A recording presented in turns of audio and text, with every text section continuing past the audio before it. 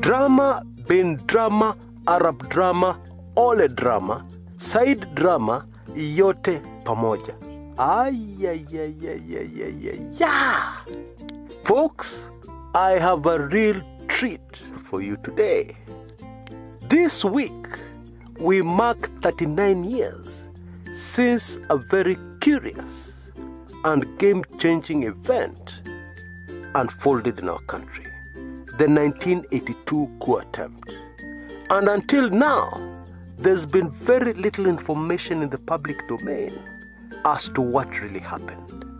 On my show today, which is the culmination of gathering information for years, because people have always been bothering me, asking me to do a video on the 1982 coup. Now, finally, I have something that will just blow your mind. An analysis that is deeper than any other that has ever been done on this topic, and very, very revealing, and packed with information. Moto kuliko pasi ya makaa. Oh yes, and that's no exaggeration. You will even hear on this show the voice of Ikolomani, bullfighter, Boni Khalwale, involved in a plot to overthrow the government of Kenya. Oh yes.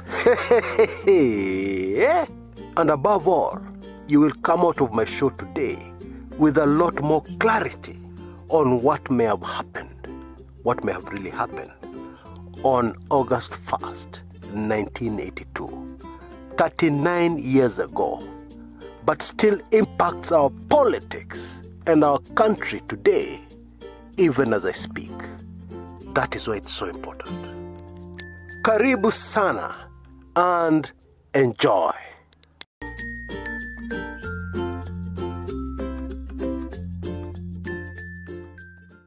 "39 years ago this week, something happened in Kenya that changed the trajectory of the nation forever. And it all started with the events of the early hours of August 1st, 1982, a Sunday. A day that is etched very firmly on the minds of those Kenyans who were old enough then. For our purposes today, it is important that we start with a quick recap of the events of that fateful day. I was at home for the school holidays. I was in Form 5 then.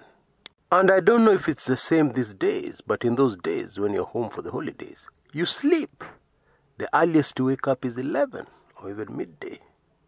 And so I was woken up, sometime before 9 a.m., by the persistent ringing of the phone, a landline. And I wondered who it could be so early on Sunday morning. It was my dad.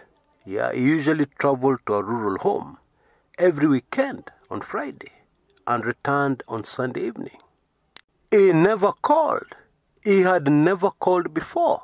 But here he was on the other end of the line, acting strange. And in those days, we didn't even have a good relationship. So he asked if we were okay. And he told me to stay very close to the phone, the landline. That was when I knew there was something very wrong. Of course, he didn't share any information. I woke up my siblings. We gathered around the radio, and it was just playing music. And then suddenly the announcement came through. The government had been overthrown by the military. And it was announced that all policemen were now civilians until further notice. And then we started hearing the gunshots.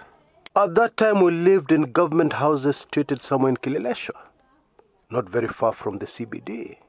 For those who know Nairobi, not very far from the Nairobi University also. I now fully understood why my dad had called that strange call from him. Fear of the unknown, the unprecedented, took over. Then the very familiar voice of Leonard Mambo Botella came on radio, announcing that loyal forces had retaken the Voice of Kenya station, broadcasting station in those days, these days called KBC. At least that explained the gunshots we were hearing. that could not stop and were very worrying. That same Sunday evening, the President Moi, appeared on television looking very shaken. I remember I could see tears in his eyes. I'm not kidding. And he was flanked by the then police commissioner, Ben Geddy.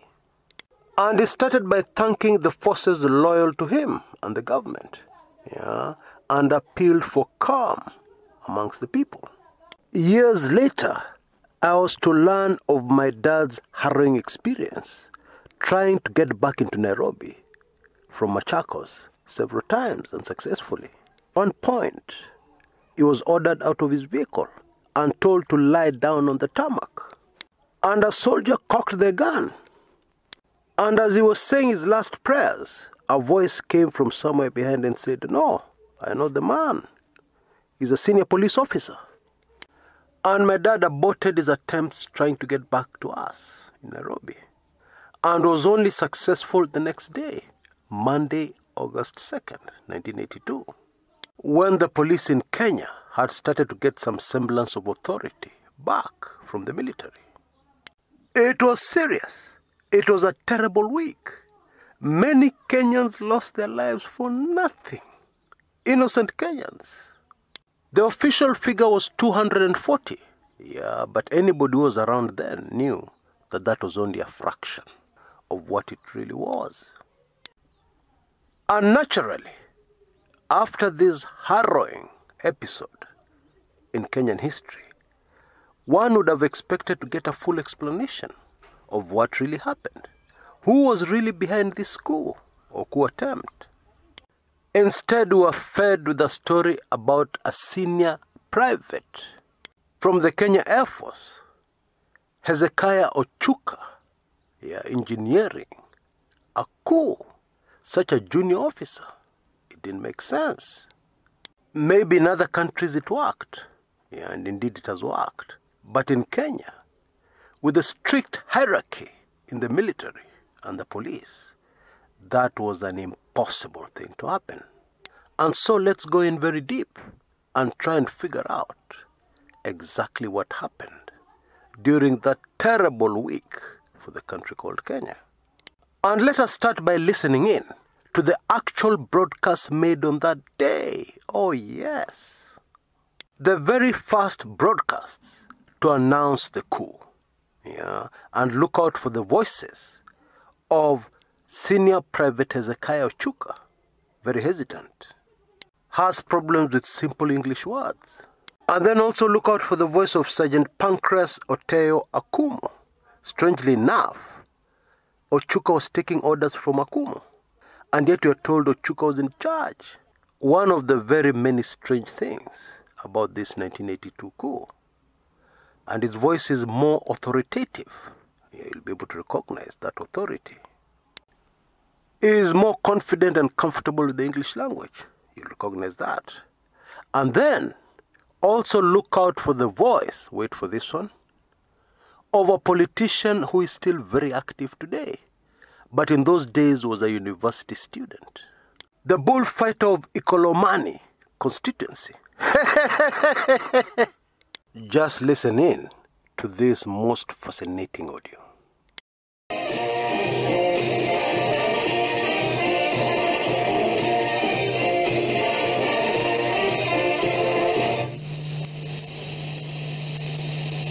This is the voice of Kenya, Nairobi. Time now is 12 minutes past 6. You are hereby informed that everybody is requested to stay at home.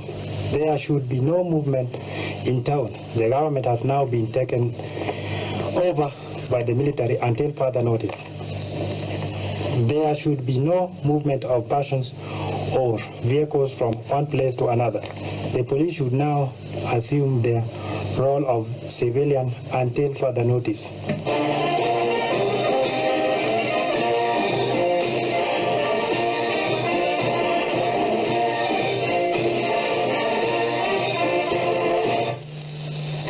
This is the voice of Kenya, Nairobi.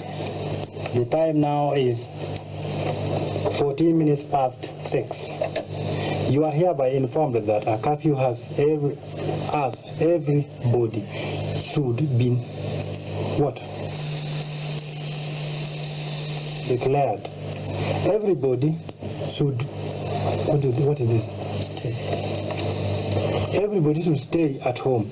There should be no movement in town. The government has now been taken over by the military until further notice. There should be no movement of persons or vehicles from one place to another. The police should now assume the role of civilian until further notice. Hold on. A warning.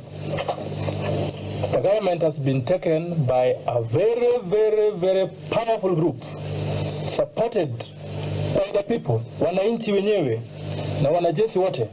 Kwa hivyo, wherever you are, cooperate or you blame yourself. Thank you. Voice of Kenya. My dear countrymen, here is an announcement. It is with the greatest pleasure that I announce to you today the overthrow of the corrupt regime of Daniel Toroitich Arap Moi by the patriotic forces of our country. As I speak to you now, our country is fully and firmly under the control of our armed forces. Every care has been taken to make the revolution as bloodless as possible. Fellow Kenyans, over the past few years, this country has been shedding from an open to a closed, dictatorial, and inhuman society. The fundamental principles for which many of our people sacrificed their lives during the heroic struggle for independence have been compromised in the interest of a few greedy and irresponsible bandits. Over the past 6 months, we have witnessed with disgust the imposition of a de jure one-party system without the people's consent, arbitrary arrest and the detention of innocent citizens, censorship of the press, intimidation of individuals, and general violation of fundamental human rights. This ruthless oppression and repression is reminiscent of the past colonial days which Kenyans thought were buried at independence. A gang of local tyrants has emerged whose only function is to terrorize and intimidate with senseless warnings. Rampant corruption, tribalism, nepotism has made life almost intolerable in our society. The economy of this country is in shambles due to corruption and mismanagement. The cost of living in Kenya today is among the highest in the world. Wananchi can no longer afford to meet the basic requirements of life due to exorbitant prices of the basic necessities such as food, housing rent, transport. Above that, Kenyans are among the highest taxed people in the world today. Wananchi, under these circumstances, our armed forces have headed the people's call to liberate our country once again from the forces of oppression and exploitation in order to restore liberty, dignity, and social justice to the people. In doing this, we have proved to the rest of the world that no individual or group of people can permanently subjugate or take away the freedom which our fathers and grandfathers so gallantly fought to bring to this country. Like the British imperialists, the same fate will befall whoever attempts to tamper with our freedom. Countrymen, it is not the intention of the military to stay in power indefinitely. As soon as the situation allows, elections will be held and wananchi will be given an opportunity to choose their leaders. Our immaculate task is to stamp out corruption and set out a concise program of development for Kenya. We will continue with the original policies which this country set at independence and which have been eroded over the years, thus giving rise to the current sad state of affairs. A number of administrative and security measures will be announced in due course. This revolution is entirely an internal affair, and our friends have nothing to fear. We will strengthen relations with our neighboring countries, and we will continue to champion the policy of non-alignment and non-interference in the internal affairs of other countries. As for now, the Constitution has been suspended, and the National Liberation Council has been set up to preside over the affairs of the government and state. All the detainees and political prisoners are released forthwith with immediate effect. Long live Kenya. Long live the People's Redemption Council. Thank you very much. This is a statement on behalf of all the students of Kenya. On behalf of the students and the people of Kenya, we, the University of Nairobi students, register our wholehearted and unconditional support for the August 1st revolution organized by the Kenya People's Redemption Council. We humbly request our new popular government to accord us the freedom we have always cried for. Thank you. In those days of only one radio station and one television station, the Voice of Kenya, if you wanted to make an important announcement for all Kenyans, the person you'd look for is a man called Leonard Mambo Mbotela, still alive today. If you heard the voice of Mbotela, it was confirmed, it was true, even if the very sky above us was falling. If Leonard said it, that was it. It was true. Verified information.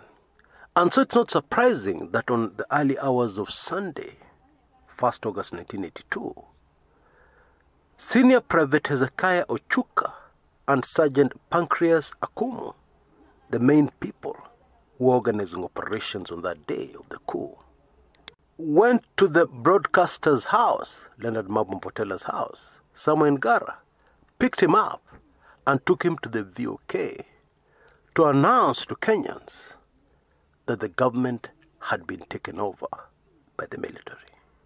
But shortly after he finished making this announcement, the VOK was under attack from troops loyal to the government and President Moi. And then the same Mbotela came back when those troops, led by a man called Major General Mahmoud Mohammed, took over the VOK from the rebels, Air Force officers, and made the announcement that the government of Daniel Toroitich arap Moi was still very much in power, and that what Kenyans had witnessed was a minor fracas caused by some drunk Kenya Air Force officers. Nothing for Kenyans to be worried about, because this attempted coup had been crushed and Moi was still in power. In that week following August 1st, Kenyans learned that all Air Force officers were in hiding, because they were being looked for by the military, the loyal troops. And to stay safe, many of them had changed their uniform for civilian clothing to hide amongst ordinary Kenyans. We also learned that Hezekiah Ochuka, the man who had been president of the Republic of Kenya for about 30 minutes, and Sergeant Pancreas Akumu had fled to Tanzania, where they had been granted political asylum. Now let us go even deeper.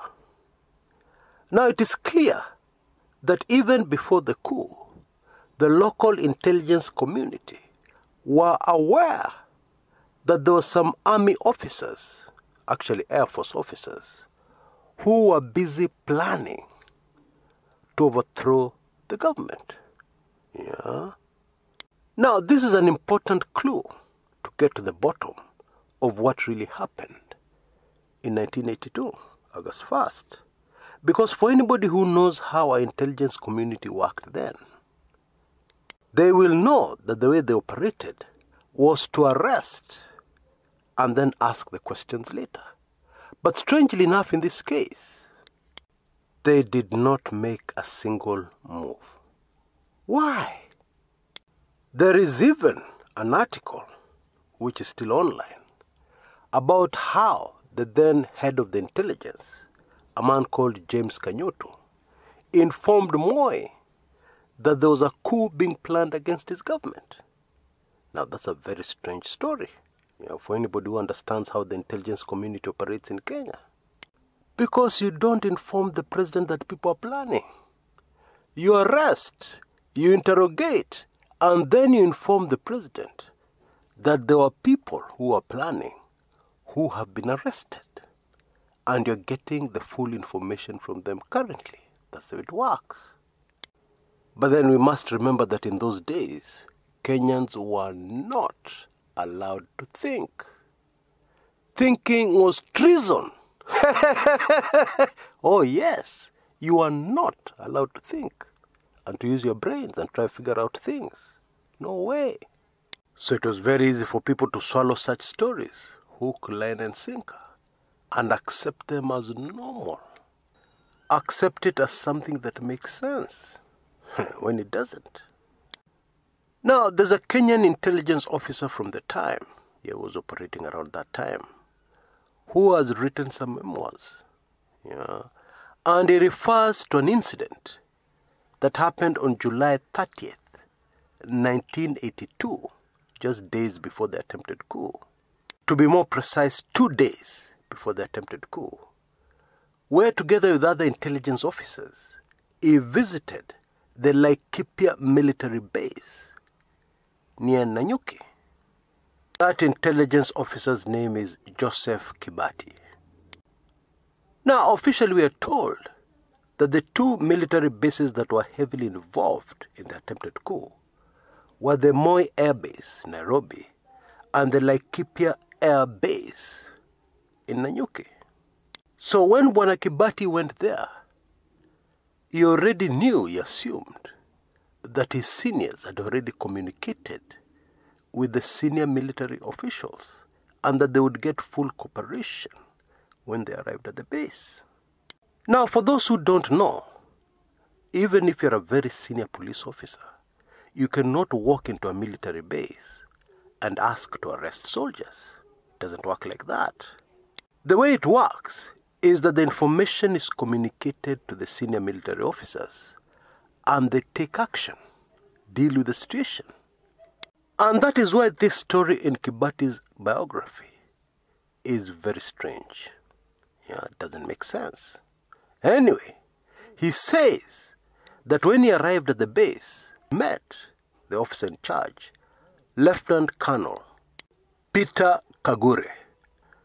Colonel Kagure told Kibati that he was not aware of any rebel officers inside his station, inside his military barracks. But he asked Bwana Kibati to come back later, as he consulted with his seniors. When Kibati came back later, he was told what he should have known all along. The colonel told him something to the effect that these are our boys. we shall deal with it internally. Now let us look at something else very strange about the 1982 coup attempt. According to impeccable sources, the late Jaramogi Oginga Odinga was approached by somebody before the 1982 coup attempt and was asked to be part of the plot to overthrow the Kenyan government. He quite rightly sensed it was a trap and he declined. But others, like his son Raila Odinga, readily accepted. So we know that there were some civilians involved, which is very strange for a military coup anywhere in the world. For the very simple reason that when you involve civilians, it becomes very easy for information to leak out, for you to be caught up with before you execute your mission. And that is why usually civilians are incorporated after the fact, not before. And we even know where these civilians were meeting with their military accomplices in Nairobi. It was a house along Gong Road, somewhere near Adams Arcade, for those who know Nairobi. And I'm reliably informed that our intelligence community then also knew about this house and its precise location. But again, no action was taken. Why? Something else that people have never talked about. Anywhere in the world, it is impossible for a junior officer, even a senior officer, of another military base to casually walk into another military base that is not theirs and start talking to the officers there. It doesn't work like that. And yet we are told that Bwana Ochuka walked into several other military bases to recruit people into his plot, into his coup plot. In fact, in court documents, in the trial of Senior Private Hezekiah Ochuka, we are told that Ochuka even walked into the very sensitive, highly sensitive 81st Tank Battalion in Lanet, and talked to people there, recruited some officers, very junior officers, whose instructions were to take over Nakuru immediately. The coup is announced, take over Nakuru town. Now, for those who don't know, before those tanks move anywhere, you need senior officers, very senior officers, to do a lot of things, not just give orders, to also do other physical things for those tanks to come out. And so we can comfortably write off this particular part of the evidence as a fairy tale from Wonderland.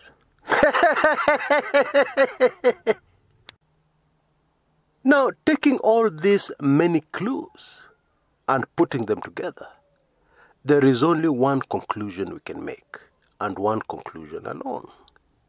The 1982 coup was designed not to work. It was designed to fail. The evidence clearly tells us and shows us that whoever was the mastermind behind that coup just wanted to shtua. That's what the evidence tells us. Sample the following. The only major strategic installation that the coup plotters took was the VOK, the Voice of Kenya. These days, the Kenya Broadcasting Corporation. In those days, there was no fence. There was no serious fence around what is now the KBC. It was very easy just to walk in. So you can imagine the situation whereby the only strategic place they have taken, the VOK, is not heavily guarded. The alleged leaders of the coup are walking in and out of it as they please, going to town to loot and then coming back. Oh yes, they were looting shops. And what actually happened is that Sergeant Pancreas Akumu, at one point, came back to the VOK, came back to base, and was met with gunfire as he tried to enter the VOK. because the loyal troops had already taken it back. What? How can you convince anybody that this was a serious thing? Yes, people lost their lives, especially innocent people. Even soldiers lost their lives. But the whole plot was not a serious plot designed to take over a government. How? How can you convince me it was? So, we now have to answer the question, who was the main person behind this mind-boggling, sadistic plot? Yeah, where people would lose their lives for nothing. Now, in the trial of Sergeant Pancreas Akumu, a name was dropped. Oh yes, a very famous name was just introduced, casually. Sergeant Akumu, in his defense, said he had heard that there was a politician, a man called Charles Mugane Njonjo, a former AG, and who was then a minister in Moi's cabinet. Sergeant Akumu said in his defense that this was the man who was planning a coup, and Sergeant Akumu had heard of it, and therefore Sergeant Akumu had acted to abort, frustrate that planned coup. His idea was to cause confusion in the Air Force, so that when Bwana Jojo came with the real coup, he would have no proper Air Force to work with. And therefore, Sergeant Akumu was suggesting that he should be treated as a hero who saved Kenya, rather than somebody charged with treason. The prosecution laughed off this defense and warned the sergeant to stop spoiling the name of a respected Kenyan politician, dragging them in the mud when there was absolutely zero evidence of their involvement in a so-called planned coup. Now, for years, many Kenyans believed that it was Njonjo who was behind the coup, the real power behind that attempted coup. Charles Mugane Njonjo himself has strongly denied the claim, despite the fact that shortly after that coup attempt, there was a commission of inquiry whose main subject was Charles Mugane Njonjo. And that commission of inquiry presented a lot of evidence that they claimed suggested that Njonjo had committed treason, was actually working against the very government he was bang in the middle of. In fact, he was a very powerful member of that very government. The commission of inquiry accused him of trying to overthrow, trying to frustrate. And the commission of inquiry presented this evidence before President Daniel Toroitich arap Moi, who forgave Njonjo. He just let him go and forgave him. But personally, I believe Njonjo. He was not involved. So who was? Now I'd like us to focus on a major player in all these manenos. A man called James Kanyotu, who was head of the country's intelligence at the time. Indeed, he had held that post since 1965. He took it over when he was barely 26 years old. Now, if you examine the career of that man, James Kanyotu, he was a man of big, game-changing intelligence operations, including one that I've covered in detail on this channel, the one that unfolded in 1969. And the objective of that operation was to secure the presidency of Jomo Kenyatta and to neutralize all threats, present and even those that were building up to be threats in the future. That operation involved the assassination of a man called Agwin Skodek, who was then Minister for Foreign Affairs. And his assassination was made to look like a road accident. It also involved the assassination of Tom Mboya. And the action-packed grand finale of that particular operation was the October 25th, 1969 Kisumu massacre, which was designed to give the government an excuse to ban the opposition party then, the Kenya People's Union, and to put the very influential national politician Jaramogi Oginga Odinga out of action, put him under house arrest and out of politics. I trust that many other Kenyans will do a lot of research into this character, James Kanyotu, because in my opinion, this is a man who had very little regard for precious human lives. He tended to focus on the big goal, and never gave a second thought to the collateral damage that usually comes with such operations, which in my view, somebody should always make an effort to limit. There is no evidence I've seen that Bwana Kanyotu made any efforts to limit the loss of lives in his operations. Operations necessary for national security. Or so we have been made to believe, although that is very debatable, looking back in retrospect. Anyway, Kanyotu was the man in charge early in the Moi presidency. He actually retired in 1991. And it is not too difficult to find a possible motive for the actions of Bwana Kanyotu. You see, early in the Moi presidency, Moi was a good guy. And although very early on, he told us he would follow in the footsteps of his predecessor, Mzee Jomo Kenyatta, atafuata nyayo za hayati Mzee Kenyatta. That's why it was called Nyayo. Although he told us that very clearly, it was also very clear that Moi, aboard, hated some of the things that Jomo Kenyatta got involved with during his presidency. And he wanted, during his presidency, to get as far away as possible from being another Jomo Kenyatta, despite what he was telling Kenyans. And so there were no political detainees in the country. Zero. For the first time since independence. Now, let us just face political reality. It is not possible, at least at that time it was not possible to rule Kenya as a Mr. Nice Guy. We have very ambitious politicians, very ambitious Kenyans, full of mischief. The sad reality is that you need to be a tough guy, very tough, to survive as a president in Kenya. And at least in those days, one needed to be feared.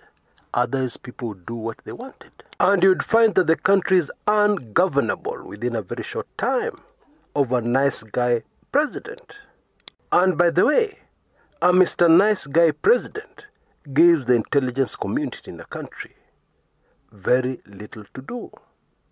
At the very least, it takes that intelligence community away from exciting operations, away from the operations which they have skill sets for, and reduces them to mere paper pushers. Now we know that early on, Moi was very paranoid of the Kikuyu community, the House of Mumbi community. Indeed, the one keyword that would get him all excited and alarmed was the word Wakikuyu. Wakikuyu wamefanya hivi, wamefanya hivyo. That would always get his attention. And that is why I believe it was not a coincidence that the unit in the military that was chosen for this particular operation, if my theory is correct and this was an operation, was the Air Force. Because the person heading the Air Force at that time was, I'm sure you can guess it, was a Kikuyu. It was not a secret that the president felt very threatened by this community. Now, one way of catching a criminal, a guilty person, is to carefully examine what happens after the crime is committed. Because it will bring out the motive, the reason why the crime was committed in the first place. And more often than not, it will also lead you to the person who committed the crime. And indeed, we can see that after the 1982 coup, President Daniel Toroitich arap Moi changed completely into a very, very different president.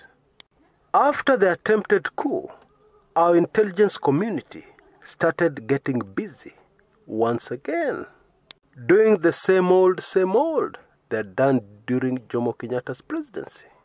And so if indeed it was an intelligence operation, it achieved its objectives 101%, 1000% if you like, because Moi changed. Moi became the tough president who would rule Kenya with an iron fist for all those long years, for those long 20 years after August 1982. And if we can come back to what we know for sure, a lot of those things that happened in 1982 leading up to the coup would never have happened without the full cooperation of the intelligence community. No way. In my opinion, going forward, one day in the future, we should have a full, intensive inquiry into what really happened on August 1st, 1982, and bring to book those who are still alive who were involved in this operation that ended up hurting Kenyans so much. And I know one can argue that it secured the peace of Kenya for decades after that. One can argue, had it not been done like that, Kenya may have ended up in a real mess, maybe even in a real military coup. I'm very much aware of such an argument, but I don't agree. There are many ways of skinning a cat. There are many options one could have used to solve a problem that they saw was important for the country then. Now, in case you're looking for this kind of inside information, inside thorough analysis on Kenyan politics, I would highly recommend my weekly intelligence briefings. And for the next few days, ending on 5th August 2021, to commemorate and remember this dark side of Kenyan history, I will give a special offer, an amazing and indeed exciting offer, where you can get a live membership to my weekly intelligence briefings for, wait for this one, for the year where it all happened, for only 1982 Kenya shillings. You will be able to secure live membership to my weekly intelligence briefings. You have a very short time. Please go for it. $19.82 or 1982 Kenya shillings. Just listen in briefly for a few more details.